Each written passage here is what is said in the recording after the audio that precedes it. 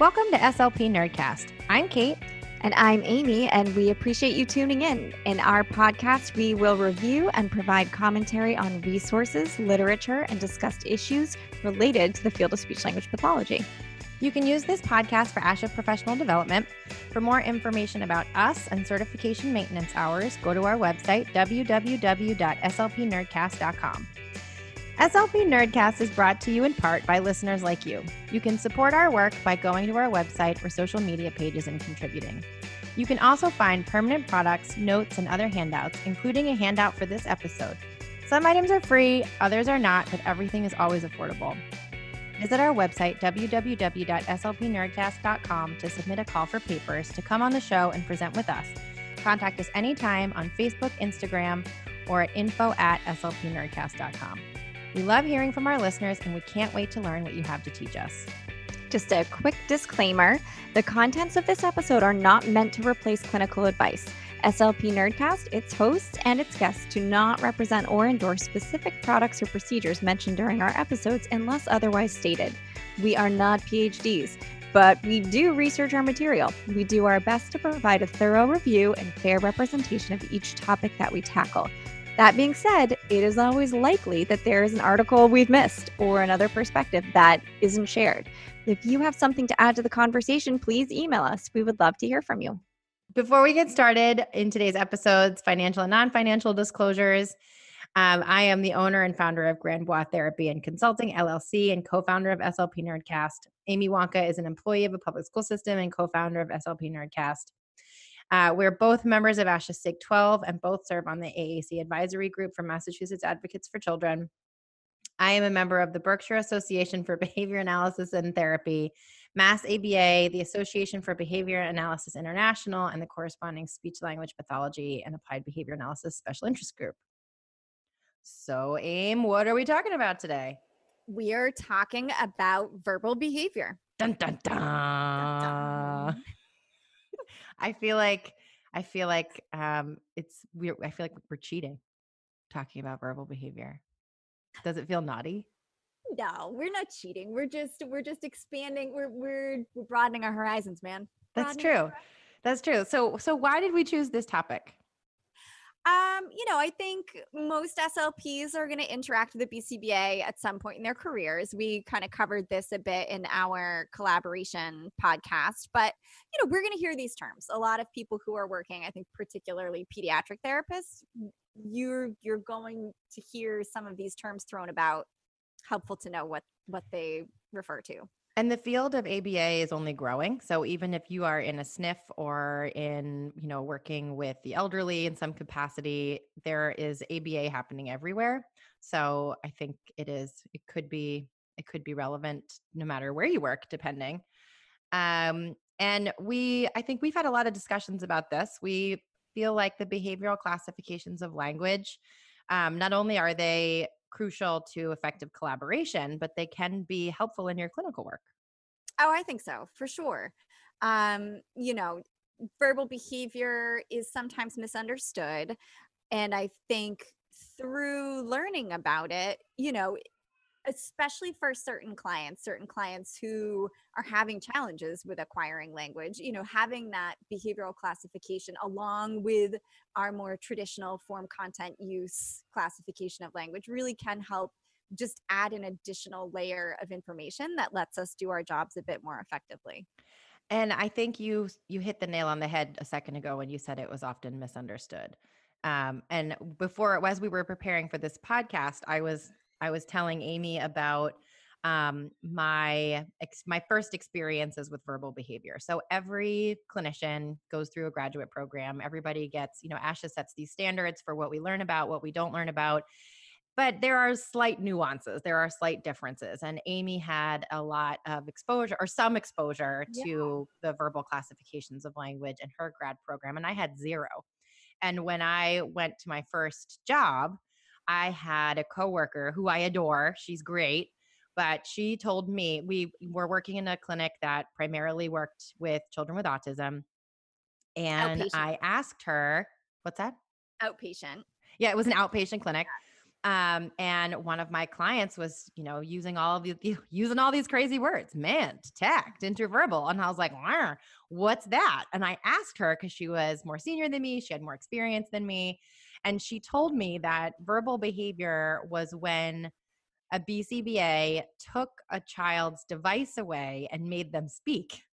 And I was outraged, appropriately so. It was absurd. It was ridiculous. And for years, that was what my definition of verbal behavior was. And I was 100% wrong. There was, so much more to it than that's not even close to what it is. And we would really like to set the record straight, I think, if there are other people out there who are operating with false ideas of what verbal behavior is. Well, and I think, to be fair, I think the field of verbal behavior, at least how the practitioner interacts with it, has changed a bit too. I first learned about verbal behavior in the 90s. I went to see Vincent Carbone, who's a speaker who does a lot of trainings in 97, 98 or something like that out on the Cape. And I was like a paraprofessional at the time. I went with a speech pathologist. And I remember us sitting there and he was very clearly like sign was the only alternative modality. So I do think, some of that has probably changed over time too, as both. We hope, because that was like at least 20 years ago, right? What's that? We hope, because that was at least 20 years ago. Yeah. Yeah. And the field of AAC has changed so much since then. So. Right. And I think, that's an important point too, that even if you did have maybe not the best experiences working with people from the other field, like back in the day, we will both provide better service by working together and educating one another.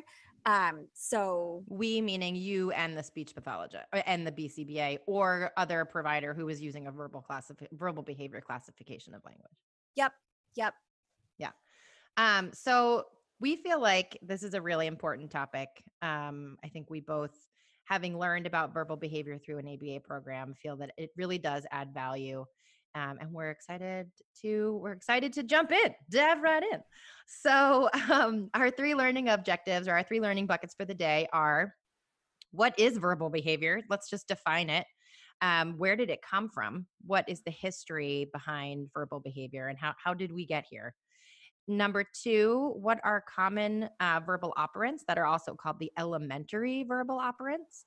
And 3, how is verbal behavior relevant to the practice of an SLP? Why should we care? So that's what we're going to cover. We have a little bit of a disclaimer before we jump into all of that. Well, actually 2 disclaimers, one smaller, one larger. The first is that a bulk of the information from today is coming from a textbook that BCBAs use. It's sort of like their Rayapal book. It's like a large, thick, heavy book that encompasses pretty much the entire field of ABA as an introductory text. And so we're going to be going through a lot of that. There's going to be citations throughout the handout, but instead of repeating constantly, refer to, Cooper, Heron, and Heward. That's the name of the textbook. Just as a disclaimer, that's where a lot of this information is coming from. And the second disclaimer is that people spend their entire careers studying verbal behavior. This is an immensely dense, that probably doesn't make any. Yeah. Immensely dense. That's a double doozy. So it's a really, really dense topic, and we are not experts in this field. I am a certified BCBA, but Amy did all of her BCBA classwork and then just didn't take the exam. So we're educated in this topic, but we are not experts. And we are going to try and do a cursory overview of this incredibly detailed and complex work. And we will have additional references on our website in case anybody wants to do a deeper dive. And maybe we'll do a deeper dive in the future. Yeah. I think a lot of this is kind of translating some of this as we understand it as sort of lay people who are not researchers of verbal behavior. Right. Okay. So learning bucket number 1, what is verbal behavior and where did it come from? Where did it all start, Kate? Tell us a little bit about this. Was there a person? Once upon a time. In 1900. No, I'm just kidding. So So way back in the day, before 1900, or before, in the early turn of the century, psychology was really dominated by ideas that were not measurable, things that were not observable. There was a lot of talk about introspection, feelings, very abstract concepts. Psychology was full of a lot of conjecture and hypotheticals. And a man named John Watson came along in 1913. It's like I'm telling like the Oregon Trail here. He came along in 1913 and he wrote an article called Psychology as the Behaviorist Views It. And he basically founded the idea that psychology shouldn't be comprised of just internal thoughts and feelings, but it should be observable. And the focus should be on the relationship between a stimulus in the environment and a response. So most people are familiar with Watson's theories of psychology through Pavlov's dogs. I feel like that's probably the most commonly known example. But the idea of this is called respondent conditioning or classical conditioning. And that's essentially where there is a response in the environment, a stimulus in the environment, antecedent stimulus in the environment that has an effect on a response. An example of this would be a bright light shining in your eyes and then your pupils dilating. So the stimulus in the environment is the bright light, and the response is the dilation of your pupils. As we've already covered in the field of ABA, we talked about this a little bit in our collaboration podcast. ABA sometimes has a bad reputation, and it really started with this Watson guy. So in 1924, he wrote an article and claimed that he could take, this is a quote, "a dozen healthy infants, well-formed, and by my own special world, bring them up, and I will guarantee to take any one of them at random, and train him to become any type of specialist I might select. Doctor, lawyer, artist." He basically makes the claim that through the behavioral lens of psychology, you could take any blank slate, any tiny baby, and raise them and control all of the environment to make them into whatever you want. He basically throws genetics and innate capabilities out the window. And that's creepy and a little bit yes, to say the least, right? Like, how messed up is that? It's the makings of kind of like a creepy sci-fi book. It's The Truman Show. Did you ever see that movie, The Truman Show? Such a good movie. I recently rewatched that. Have you seen that recently? No, I should rewatch it. It's so good. And when he like sails out into the fake sea and he's so angry and they capsize his ship on purpose. Oh, so good. So basically, this guy Watson, he gets a whole bunch of flack from pretty much everybody for making such an outlandish claim. And that was in 1924. So then we jump ahead to 1938, about, I don't know, I don't do math, 10-ish years later.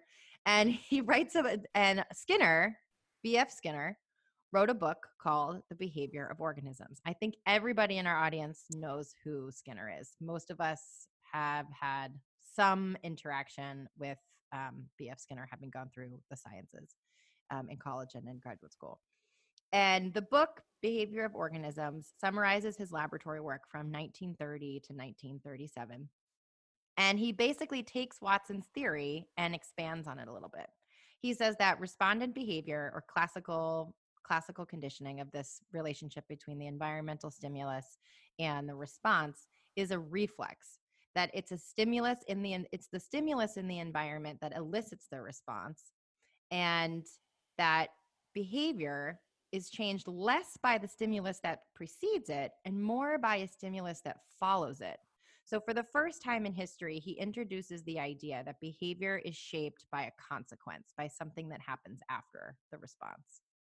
And he's kind of sorting into two buckets, right? So there are the things that are just going to happen automatically, right? Right. The bright light is going to make your pupils dilate. That's just a reflex, exactly. And then that's different from all of these other behaviors, which are not like that. Those Correct. are related to what happens after them. Correct. Okay. So this relationship between an environmental stimulus, a response, and then another environmental stimulus is referred to as the 3-term contingency. And our listeners might think that we've jumped off a cliff and they're like, what the hell is this? I did not sign up for a history lesson in Skinner, behaviorism. But understanding the 3-term contingency is a crucial component of understanding verbal behavior. So hang in there. Stay with us. So this 3-term contingency, the idea that behavior is more shaped by the environmental stimulus that comes after a behavior, after a response, becomes known as operant behavior. The word operant, you're going to hear a lot because we call them verbal operants in verbal behavior. So it's this idea that the environmental stimulus after the response is what shapes the behavior. And sometimes we see that captured as like, if the listeners can visualize, like on your far left, you see the letter A, and then you see an arrow to the right, and then you see the letter B, and then you see an arrow to the right, and then you see the letter C to kind of conceptualize that. ABC. Yeah, like A, the antecedent, that first stimulus. Antecedent. What comes before A. Mm-hmm. B, behavior, the thing in the middle, the thing that we're focused on. The response, right. And then that C on the far right, that's the consequence. That's what comes after, right? Yes, ABC. So a lot of you out there who have worked with BCBAs, you'll hear ABC data. ABC is the acronym for this 3-term contingency: antecedent, behavior, consequence. Okay. Thank you, Amy, for pausing us there. This is dense. We're going to get through it. It's intense. Right. So when we were preparing for this, we were trying to come up with some examples of this ABC, this 3-term contingency that would be relatable. And some of the ones we came up with, I think most of us have interacted with at least once. One of the examples was a phone rings. So a phone rings in your environment. Well, nowadays you might just let it ring because it's probably a spammer and nobody has a home phone anymore. But let's say the phone rings and nobody has caller ID, and it's back in the olden times. And that's the A part, right? That's the A. So there's your antecedent, right? Okay. The B, the behavior is you pick up the phone. Okay. And the C is you pick up the phone and say hello. And the consequence, the stimulus after the response, is that someone is talking to you. Someone wants to share something with you. Somebody has something to tell you. Somebody is communicating with you. So A, B, C. Phone rings. You pick up the phone and say hello. Someone is talking to you. If you learned over time that when you picked up the phone, you got shocked, or somebody screamed at you and told you that you were a stupid butt face, you would probably learn pretty quickly that when the phone rang, you would not pick up the phone, or you would pick it up and throw it, or you would pick it up and smash it or something. The consequence that happened after you picked up the phone would shape what you did when the phone rang. Okay, let's do some more. Can you redo some more? Let's do another one. Yes. Another A. What's another A? Another A. So a kid tantruming in the store. This is a big one for all of us who have children because we love them, but sometimes it can be a challenge. So let's say your kid has you've got your kid in the grocery cart and you're pushing your kid through the aisles, and your kid sees the lollipops on the shelf. Yeah, because they put those right there. Right. Where you Right. So the stimulus in the environment, the antecedent A, is the lollipops on the shelf. Then your kid starts screaming, I want a lollipop. Or if they're younger, they're just like having an absolute tantrum and being like, just, everybody's judging you. You're tired. You're like, God damn it. Sorry, it's a curse word. Just be quiet. And you give the kid, you take the bag off the shelf. Can you tell I've been stuck inside with my children for 3 weeks? You take the bag off the shelf, you rip it open, and you give the kid a lollipop. The response was the tantrum, and the consequence was the lollipop, right? That's the third, giving them the lollipop, eating the lollipop. The next time, antecedent A, seeing the lollipop. B, your kid loses their noodles. Loses their noodles. And C, they get a lollipop, right? Okay. Next time you take that kid down the aisle at the grocery store and they see those lollipops, I doubt they're going to calmly say, excuse me, mommy, could I please, they're British, could I please have some more? Could I please have a lollipop? No, they're going to lose their minds and they're going to have a massive tantrum in the grocery cart because the consequence, the C, has shaped the behavior of the B. So back to our history lesson. I think those are likely common scenarios people have interacted with. This is a huge deal in the field at the time in history because which is up at 38-ish. So it's yes, old fashioned. 1938. So at this point in time, no one had really considered the interaction with the environment and the word contingency. So something happening contingent on something else. The contingencies between a behavior or a response and the environment. So Skinner took this idea and ran with it. He wrote a lot more over the next decade. Some books that people may have heard of his: Walden 2, Science and Human Behavior. There is a lot more published overall on this idea of the three-term contingency and operant behavior. And in 1957, along comes Skinner's analysis of verbal behavior, which is really the whole point of this entire podcast. So verbal behavior, the book, the piece of literature, it was a massive, massive undertaking. And Skinner really felt like this was his biggest contribution to the universe. He started writing it in 1931, but it wasn't finished until 1957. It is incredibly dense, and it is very well known for being the most difficult of all of his works. And he did a lot. And like we said, people spend their entire careers focusing on verbal behavior. But at the root of what verbal behavior is that Skinner took the idea of the three-term contingency. He took the idea of consequences in the environment and added it to communication. He said that communication acts, communicative behavior was also subject to this three-term contingency. And this was different than like the prevailing knowledge at the time. Massively. Which was set up by linguists. Like prior to that, it was all a linguistic. Right. So prior to this, it was the form of, people were really interested in the form of language, phonemes, morphemes, syntax. There was a lot related to personality traits and how, not necessarily related to acquisition of language, but the use of language, why people, it was their will, it was their free will, it was their wishes, their intentions. It was all wrapped up in hypotheticals, cognitive processes, all those kinds of things. We didn't have MRI machines. We didn't know a lot about the brain. And for most of speech pathologists have probably learned about Noam Chomsky.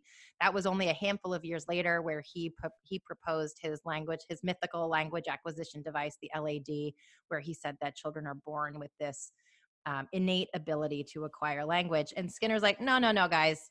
And we take this for granted, but this was a monumental piece. It's only, when you say the word apple, it's only an apple because someone handed you an apple. There was a consequence after you used that word that gave it meaning. And this was a really, really big deal.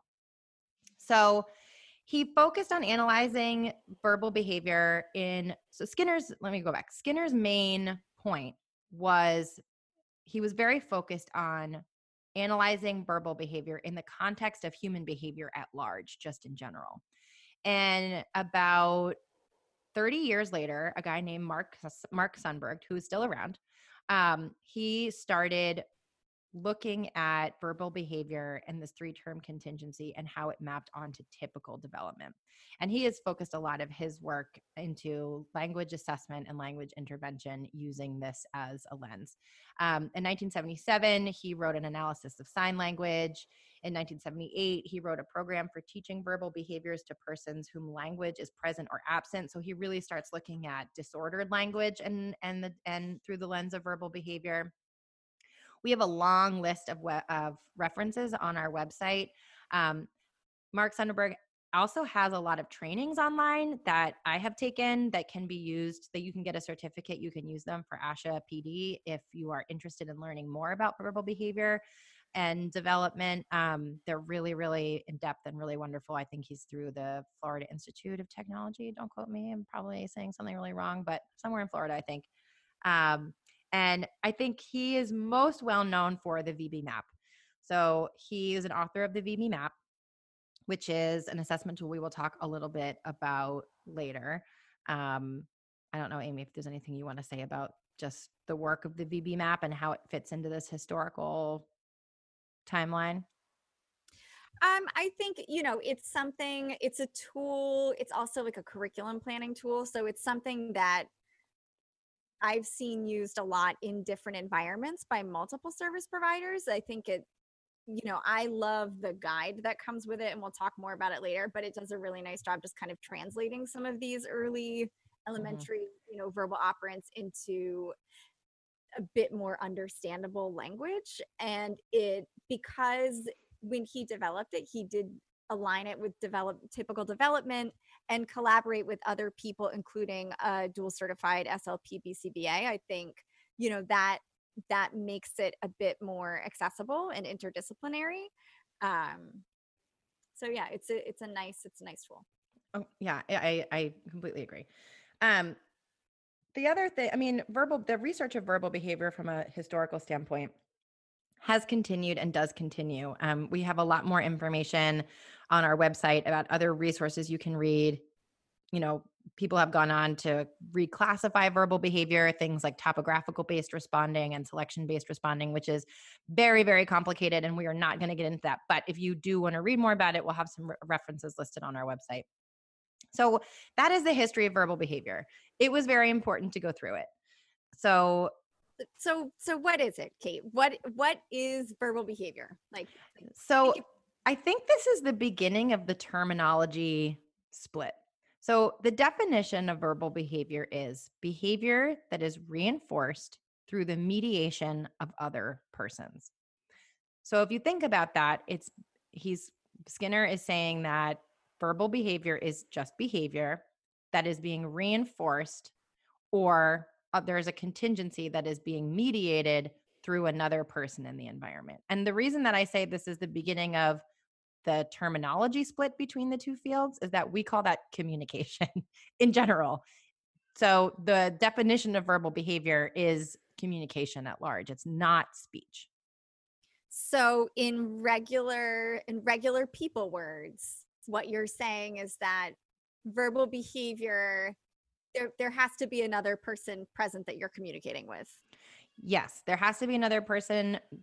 Well, not necessarily present. It could be email, but the behavior itself has to interact with a consequence that is mediated by another person. So again, back to that 3-term contingency, it's all about the contact with the environment and the consequence that's being provided by the environment. That is a consequence mediated by a person. So no communication partner at all, whether that's like in physical presence or virtual presence, not verbal behavior. Correct. And so I slightly misspoke earlier when I said that it's not speech. It can be speech, but it could also be lots of other things. So verbal behavior is sign, it can be writing, speaking, using a communication device. It's any behavior that's reinforced through the mediation of people in general. And this is an important, yeah. So is it also just behavior? Like if I knock my juice cup on the ground? If that behavior is mediated through a response from another person, then it could fit the definition. Okay. So, and what we would think of with my speech pathology hat firmly seated on my head, I would look at that as kind of pre-linguistic. Gesture. Right. Yes. So, but it is communication. So that's sort of where we have, our two fields sort of branching off right from the start. So you say tomato, I say tomato, I say request, you say mand, this is the beginning of the difference in terminology. And I think it's important to, now that we've gone through what it is and where it came from, I think it's really important to talk about what it is not. So verbal behavior is not forcing people to speak and not use their device, which is the definition that I was originally told. That's just bad clinical decision-making and maybe bad ABA, where someone said that that's what they were doing and it was verbal behavior. Verbal behavior is not a program or protocol or hierarchy that teaches speech. And I think over the years, there are, like you had said, that we have our field, all of our fields have come a long way in the last 25 to 30 years. And I think over the years, clinicians have used some of these, loose definitions from above and called them verbal behavior. But at its core, that's not what it is. And I think it's really, if anybody is listening who has had a bad run-in, You were just given the correct information about what verbal behavior is. And I encourage you to share this podcast with anyone who you would like to correct on, put them back in their lane. So it's not a set curriculum. No. Doing verbal behavior is not a set curriculum where you're doing step 1 first, and then you do step 2, and then you do step 3, and then you do step 4. To my knowledge, no. I could stand to be corrected, and I welcome the feedback if anyone would like to send me that information. I think there are curriculums out there that are rooted in verbal behavior, like you mentioned the VB map that has a very and the VB map is a great tool. This is not a knock on it, not at all. We're going to talk about how great it is later. But I think that there are some people who misconstrue what that curriculum is and then call it verbal behavior. But really what they're doing is the curriculum related to the VB map, which is rooted in verbal behavior as a framework.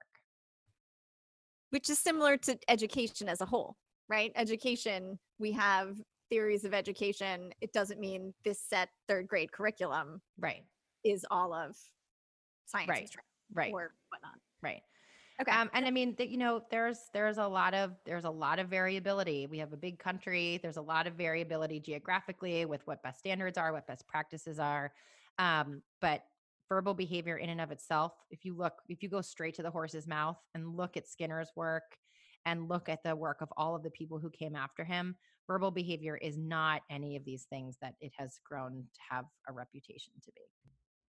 So, learning bucket number 2, what are the verbal operants? And I think we agree that before we get into what the verbal operants are, we really need to go over what the 3-term contingency really is, right?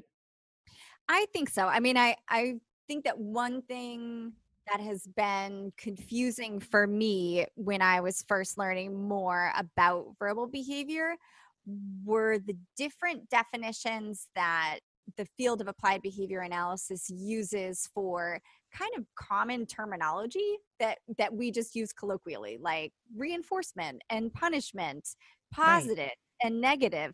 Those things don't mean exactly the same thing that they do just colloquially in conversation in the field of applied behavior analysis. So I think sorting some of that out makes sense. Yeah. And I think people get these terms wrong so frequently that we really sort of take it for granted. And before we jump into that, we should say we are going to put a visual support to AAC people. We're going to put a visual support up on our website to help explain this because it is very confusing. Even as we were preparing for this episode, we may or may not have had to practice this a couple of times to make sure that we explained it the right way without getting lost in the weeds. So there will be a visual support up on our website. We recommend that you take a look at it. Yes, but not if you're driving. If you're driving, not if you're driving. If you're look driving, at it later. You should not look at it now. You should not look at it now. No. Okay, so I want you to visualize 4 different quadrants, right? So there are 2 kinds of consequences. There are reinforcers and there are punishers. Generally speaking, reinforcers will increase a behavior and punishers will decrease a behavior. And when we talk about increasing or decreasing those behaviors, we're talking about the future. So if something is being reinforced, it's more likely that it will happen in the future in a similar circumstance. If something's being punished, it's less likely that something will happen in the future in a similar circumstance. Right. So you have 2 columns. There are reinforcers and then there are punishers. Now on the left-hand side, you've got another row heading, right? It's with positive and negative. So there are 4 quadrants. There is positive reinforcement. There is negative reinforcement. There is positive punishment and there is negative punishment. Now we're going to go over positive reinforcement first. The definition of positive reinforcement is that when something is added after a behavior that increases the future frequency of that behavior. So back to the ABC, you've got your antecedent, what happens before the behavior itself in the context of this talk, it's a communication related behavior. And then you have your C, your consequence. So a positive reinforcer is something that is added after the behavior that increases the future frequency of that behavior. Let's talk about an example of positive reinforcement. Okay. A mother, we already talked about this one a little bit earlier in the episode. The mother puts the child in a grocery store cart to do some shopping, and the child tantrums. The mother gives the child a lollipop, and the tantrum frequency increases. Now, that means in the future, when the child goes in the grocery cart, it is more likely that the child will tantrum because it was given a positive reinforcer after that behavior. And positive in this case means plus the mom gave something to the child. The mom added something to the child, not positive. Oh, it was a good thing. Right. So that's another common misconception, is that the positive and negative of this is positive feelings, happy feelings, or negative unpleasant feelings. And what we're really talking about is positive reinforcement. Something is added. Negative reinforcement is a good segue into negative reinforcement, is when something is removed. So a negative reinforcer, negative reinforcement is when something is removed after a behavior that increases the future frequency of that behavior. So that is very different. It's negative reinforcement when something is added, but the behavior is still increasing. No. Amy's shaking her head at me like, no, you said it wrong again. Negative reinforcement is when something is removed. This is why we need the visuals for it. I know. When something is removed after a behavior that increases the future frequency of that behavior. So, example. The mother puts the child in the grocery store cart to do some shopping, and the child tantrums. As soon as the tantrum happens, the mother removes the child from the cart or the store and goes home. So what was removed in that? How was that negative reinforcement? The yucky experience of being in the grocery store. Right. And that increases the future likelihood that when the child gets in the grocery store cart, they're going to tantrum so that the cart is removed or the grocery store is removed. So negative reinforcement, it's not necessarily unpleasant. Something is removed after a behavior that increases the future frequency of that behavior. So just to recap, positive reinforcement, something is added, plus it makes it more likely for that behavior to happen in the future in a similar circumstance. Negative reinforcement doesn't necessarily mean bad feelings, just means subtraction. Something is subtracted that makes it more likely for that behavior to happen in the future in a similar circumstance. Right. So that's reinforcement, when behavior is increasing. Let's talk about punishment. Punishment, that's another huge word, right? We think of lots of things we do as punishment in our culture and society, and it's always bad. Yeah. It's always negative. But from a scientific perspective, for this as a science, punishment is when something is added or removed after a behavior that decreases the future frequency of that behavior. So in punishment, behavior is going down, behavior is being reduced. And punishment has 1,000 things that go along with it that we're not going to get into today. There's lots of negative byproducts of using a lot of punishment. We are not going to get into that. We are not recommending any of these things. We are simply just explaining what all of them are. So positive punishment.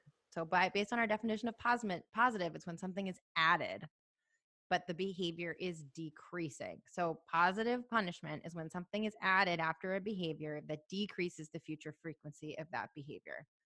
The example, a mother puts a child in the grocery store cart to do some shopping, and the child tantrums. The mother yells at the child, and the tantrum frequency decreases. I may or may not have been guilty of this myself as a parent. So what is added in that scenario is the yelling. And the next time the child gets in the grocery store cart, they are likely not going to tantrum if you yelled properly. No, I'm just kidding. You did your job. That was a horrible thing to say. I take it all back. It's retracted from the record. But scientifically speaking, in a grocery store near you. Right. Scientifically speaking, positive punishment is where something is added and the behavior decreases. So negative punishment, we know that negative is when something is removed. Negative punishment is when something is removed after a behavior that decreases the future frequency of that behavior. So example, the mother puts the child in the grocery store cart and the child has a lollipop in their hand. They're already in their cart. They're sipping on they're eating their lollipop. The child starts a tantrum. The mother takes away the lollipop and the tantrum frequency decreases. So what was removed in that scenario was the lollipop and the tantrum frequency decreases.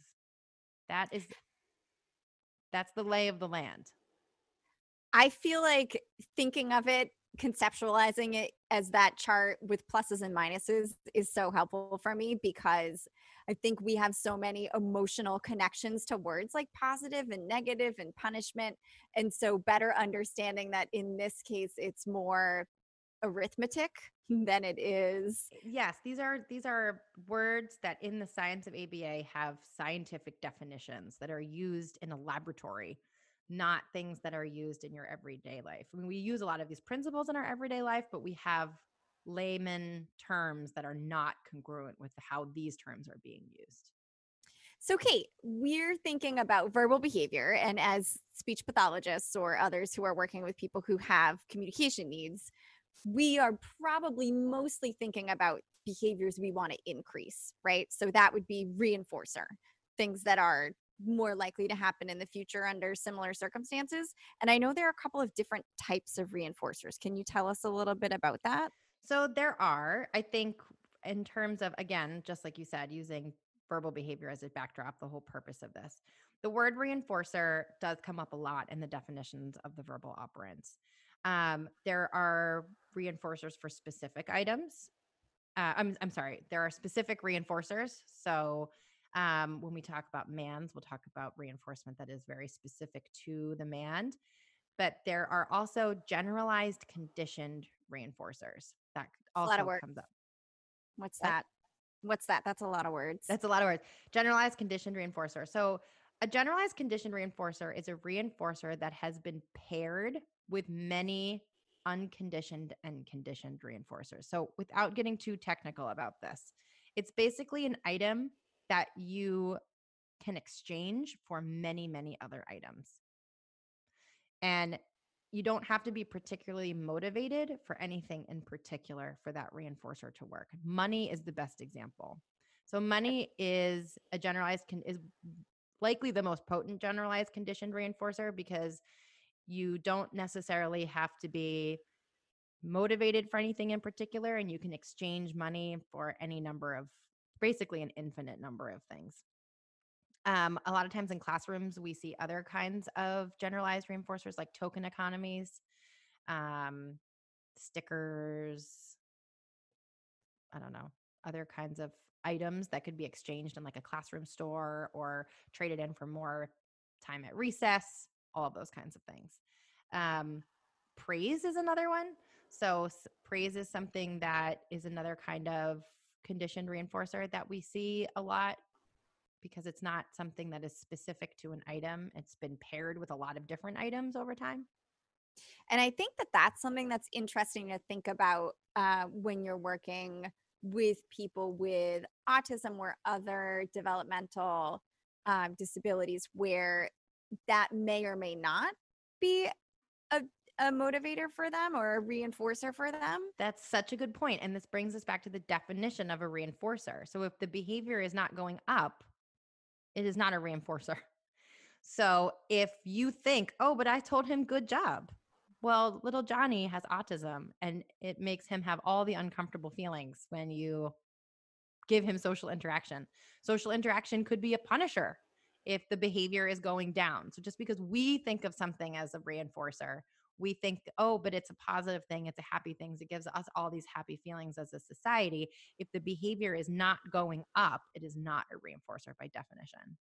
I think that's such an important thing for clinicians to be aware of, and not to get too far off course, but another piece that I remember learning and found really helpful clinically was just the idea that just because something is a reinforcer for one thing in one context doesn't mean it's going to work all the time for everything, right? So you mentioned money. I'm a big fan of money. I have bills to pay. I need the money to pay my bills. And, I also enjoy praise. Like I feel good, if people say kind things to me. I love my job, but if my only reinforcer was praise, Or it tacos. wouldn't. If you Right. got paid in tacos, I'd work for a day real hard, maybe 2. Yeah. After a If they're week, good no tacos. thanks. I'm out So on tacos. I mean, there's only so many tacos a person can eat. There's Even if only so many tacos. So that's why generalized conditioned reinforcers are so powerful, because they can be exchanged for a limitless number of things. Well, Yeah. hypothetically limitless. Yes. Okay, so we have an understanding of what the 3-term contingency is. We have an understanding of different kinds of what reinforcers are, what reinforcement is, what punishment is, and what the different kinds of reinforcers are. Let's finally, after all of this time, talk about what the verbal operants are. So I think the most common one that speech pathologists come into contact with, at least in pediatrics, is the mand. And this is the one Yeah, that I think, the what? mand. Yeah, the mand. And every time I use this word, I feel like I'm cheating. I know I said that. I know I said that to you before, but I really do feel, I'll say it in a meeting and be like, oh, I hope that the speech pathologist didn't hear me say that. I feel like I did a bad thing. But the mand has a very specific definition that I think is very important when, for collaboration. It's really important for speech pathologists to understand what that is. We think of it as a request, but it's not entirely what it is. A mand is, here's the definition, verbal behavior in which the form of the response is under the control of a specific motivation and it has a history of a specific reinforcement. So It's a lot of words. It's a lot of words. It's a communication act that is motivated by something very specific, and it's reinforced by something that is very specific. So, Amy, can you give us an example of what a mand is? So one of the classic examples is you get stuff, right? So let's say we have a boy and our boy is thirsty and he says water, and his mom gives him water right away. So back to the definition. He was motivated by his thirst. There was a specific motivation in place. The request, the mand, the actual communication act, the form of the request was specific, and the reinforcement was specific. Mm-hmm. And in this context too, the specific reinforcement I think makes a really important distinction. If you had given him $1, that's not that's not doing what he wants. You would have shaped the word water to mean money. Right. Because it's all about the consequence, right? And this is the difference in the verbal behavior lens, is that it is rooted in the consequences that happen after the communication act. Yes. So are mands always requests? No, so I think this is interesting, and this is a piece where speech language pathologists we would incorporate a lot of different pragmatic functions kind of under the umbrella of mand, right? So mand is certainly a request, but it's also a protest. It's kind of all of that regulatory communication. It's getting things or making things go away, getting circumstances or making circumstances go away. So it's about I think those are the most common. I feel like if there is any communication act that has a specific reinforcement, I can't think of anything outside of requesting and getting things and making it go away. But and maybe if a listener has an example, they can shoot it over to us. But I think you're right. That's the most important distinction, is that it doesn't have to be. We think of it as a request, but it doesn't have to be. And I think another really interesting thing also is it doesn't have to be symbolic communication. So mands can be pre-symbolic communication. They can be gestural. And I think this is another piece where adding the verbal behavior conceptualization of language has been very helpful to me as somebody who works with a lot of more emergent communicators, because it helps me classify some of these pre-symbolic behaviors and sort them into different categories so that I can better teach and shape progressively more symbolic communication. Right. So I was having some imposter syndrome a couple of days ago while we were planning this, and I reached out to a BCBA friend and I asked, just passing the buck, if, when someone is, sitting and having a snack and they say, and someone's, hands them the glass of water, doesn't say, do you want a glass of water, but just hands them the glass of water. And they say, all done. And they shake their head and push it away. Is that a mand?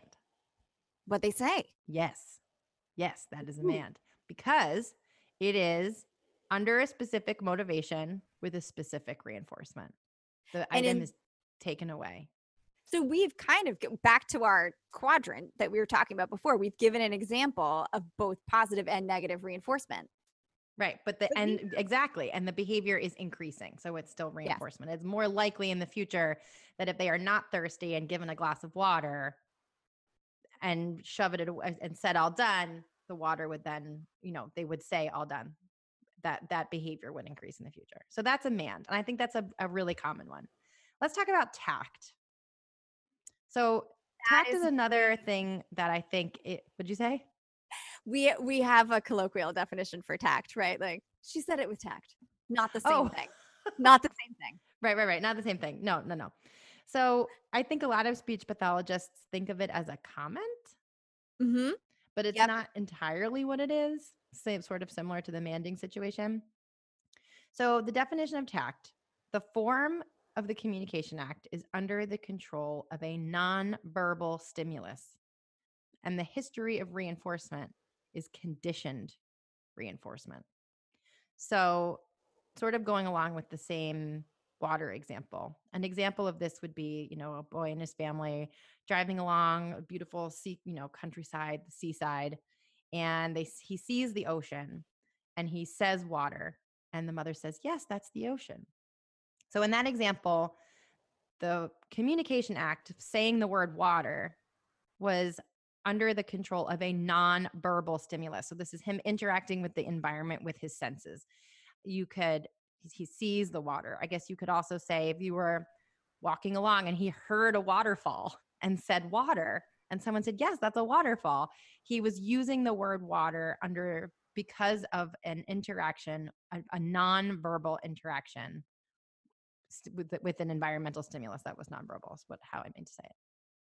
And I think that is really cool because that gets us back to when we think about the verbal behavior classification of language as an addition to what you're already doing as a speech language pathologist. It helps you really break down not only the consequences, this, a punishment, it'll happen less often in the future, or a reinforcer, it'll happen more often, but also that like what was the antecedent, like what triggered the communication.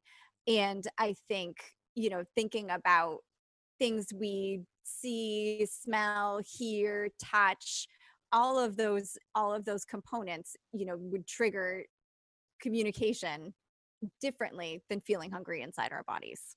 Definitely.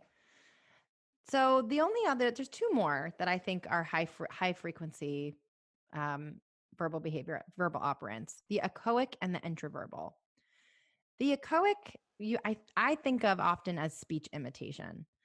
I feel like that's the closest definition to what we would think of as SLPs. Yes. For me, this one, I'm like, okay, that kind of maps onto an existing thing in my brain. Yes. So let's try it. Okay. Let's do an echoic. Okay. Water. There you go. You did it. Yay. So there is an actual definition of echoic. I have a book in front of me, which is the VB-MAP manual. So page 9 says, technically speaking, the echoic is controlled by a verbal SD. So that's what this is. Right. A verbal stimulus. Think of it that way. That has point-to-point correspondence with the response. Echoic behavior produces generalized conditioned reinforcement such as praise and attention. So there you go. I mean, I think that this is a less confusing. I think where speech pathologists get into tricky water with this one is we call it stimulability. If you are trying to get a student or client to produce a certain sequence of sounds, you may try to do it with imitation, see if they can imitate you. And I think often echoics are used for the same purpose by a BCBA, but they may not be they don't necessarily have that background in speech sound acquisition. No. Or oral motor development. So that can be I think, a discussion to be had with the BCBA about why they're using a COEX, as we call them, speech stimulability. And a learning opportunity and an opportunity to collaborate more effectively and share what we know with And others. shameless plug, go listen to our collaboration episode for more information on that. And the last one is intraverbal. Intervals to me have always been a little confusing. In my notes here, I have written it's a doozy. So it may not be a doozy for everyone, but for me, it's a doozy. So an interverbal is where the form of the communication, the response, is under the control of a verbal stimulus that does not have point-to-point correspondence with the verbal stimulus and has a history of generalized conditioned reinforcement, which is extremely confusing. So it's essentially that, what? With so many words. So many words. So I think the best way to think of this is that the response, the antecedent is a verbal response. So back to your ABC, the behavior, the word, the selection of an icon on a screen, the sign that was made, the gesture that was made. The antecedent to that is a verbal stimulus. And what happens after it is some sort of generalized conditioned reinforcement. That's its history most of the time. So let's try one. Amy, do you want something to drink? I'd like some water. There you go. So Amy used the same word water, but instead of seeing water or hearing water or being motivated for water, she was given a verbal stimulus, a question, to which she used the word water as a response. And I think to go back to the VBMAP manual really quickly, they do a really nice job kind of explaining what Kate has just told us, right? So the difference between a mand is something that, that antecedent really is that personal motivation. So the A of the ABC is the personal motivation. The tact, that antecedent is really the elements of the physical environment. And then for a COEX and intraverbals, that antecedent is some verbal stimuli. So thinking about those different antecedents really helps you sort out, how applied behavior analysis framework is going to sort these different types of communication functions. It really is kind of connected to that antecedent part. And I think we had said this, apologies if we already said this during this episode. We've said this to each other multiple times at this point, but to me, it's sort of an iceberg. So the top, you're on the water, you can only see the top. That top that you can only see is verbal behavior, but there's a whole mountain underneath. So everything that the speech pathologist brings to the table, knowledge of development, oral motor structures, phonology, semantics, syntax, all of those things are a wonderful foundation. And I always felt that verbal behavior was what I was missing. And it's the tippy top. And if you see the whole mountain, I think they complement each other so well. I agree with you. I think that looking and adding this into your toolbox as a speech language pathologist can be very helpful, especially if you are working with somebody who doesn't just automatically generalize. In ABA, they talk a lot about generalizing, or your ability to learn a skill and then apply that skill with new people, new environments, new tasks. Some of the folks who I work with are able to do that readily. You learn a new word, you're able to use it in different ways with new people at different times in different environments. I think that when you're supporting folks who that might be a bigger challenge for, being able to kind of look at these different verbal operants and think about the different ways in which the people are using the vocabulary that you've been taught can be really helpful in terms of planning and just optimizing your client's success. Definitely. So I feel like that's a good segue into bucket number 3, our third and final learning bucket. How is verbal behavior even relevant to the work of the SLP? I feel like we've touched on little pieces of this throughout the episode, but for me, one of the biggest pieces of value has been what you just said. It's been the different lens that I can look through when I'm looking at my clients and why are they, not the how are they doing what they're doing or what happened in their developmental trajectory, but why. So what is the reinforcement? What are the environmental variables that are contributing, particularly for our learners with autism who may have very specific channels of reinforcement. They may not, they might be motivated by strings instead of praise, or they might be motivated by something else very idiosyncratic to them.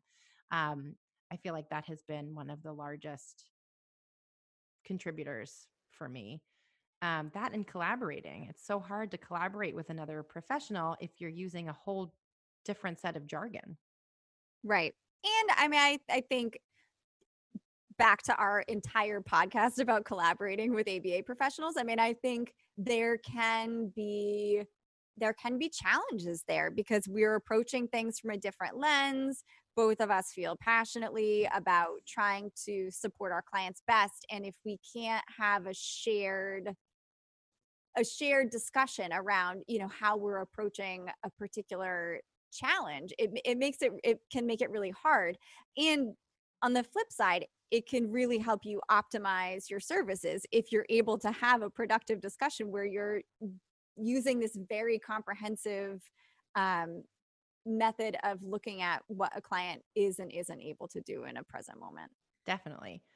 I really wanted to take just a couple minutes and talk about the BB map as an assessment tool, because I feel like it's a great complement to our traditional battery of speech and language tests. And you are much more familiar with it than I am. So one of the things that's great about the VB map as an assessment tool is that it's criterion referenced. So criterion referenced assessments are going to allow us to get a much better description of what a client actually can do. I feel like particularly for emergent communicators, we may be able to administer a standardized test. We may be able to get some information about that. Most of that information is about what this person can't do. That's not as helpful information for me as a clinician. I want to know what you can do, where your strength areas are. I think that was very well said. We don't need any more information about what you can't do. We need information about what you can do. And I mean, depending on your work environment, you might, right? You probably, if you're outpatient, you need to, submit something to a funding source on a regular interval to qualify for continued service. But outside of that, as a clinician, that information is the least important information to me. So what's nice about the VB map is that it's criterion referenced. It's also banded along developmental strands. So when you look at the tool as a whole, it has 3 different levels: level 1, level 2, and level 3. Skills that are within level 1 are skills that correspond with, I believe, 0 to 12 months old. And then it moves progressively up from there until it reaches, first level is 0 to 18 months. Sorry, I misspoke. And then level 2 is 18 to 30 months. And level 3 includes skills that correspond with a typically developmental range of 30 to 48 months. So it looks at all the verbal operants that we talked about today: the MAND, the TACT, the echoic, and the intraverbal. The echoic section was written by somebody who's a duly certified SLP BCBA, which is another thing I really like about this tool. It has been revised at least once. I have an old copy, so there are some changes that have come out more recently, but the changes are based upon feedback from multiple disciplines, which I think is nice. I also really like that in the introduction, what you get is sort of a guidebook that walks you through all of the components, and then you get an assessment protocol that you would fill in for your client. And when you read the manual, it does a really nice job of describing these different verbal operants. It also does a really nice job encouraging interdisciplinary collaboration. And that's my question. So I have been told before that a speech pathologist is not allowed to administer the VB map. Could you please set the record straight? I would like to set the record straight. They do say, I wasn't completely prepared because I would have just turned to the page of the manual and quoted it. They do say that whoever administers the test does need to have basic familiarity with verbal behavior. So you're not going to be able to administer a verbal behavior based assessment if you've If you've never heard of, if you think that verbal behavior is something that it completely isn't or something. Right. However, they do make the point, and I'm not finding it here, but it's somewhere in the introduction of the manual. They make the point that some sections may be best filled out by a speech language pathologist, and that includes the echoic section and I think the linguistic structure section. So it's a great test to use in a collaborative way.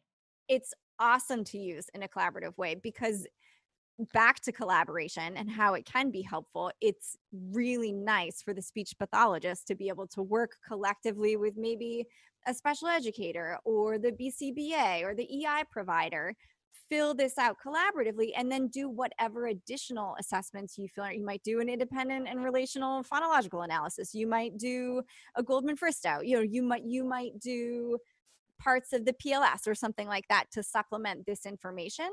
But it's a great opportunity to work collaboratively with colleagues and allows you to share your knowledge about speech and language in a way that is task focused. I think it can be a very helpful tool. Well, thank you for elaborating on that. I'm a little intimidated by the VB map, even though technically I'm a BCBA. Don't tell anyone. It's a helpful tool.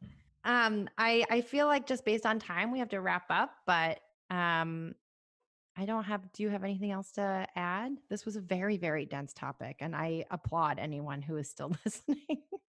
If you're not driving, take a second to check out that table about punishment and reinforcement if that is still a little confusing.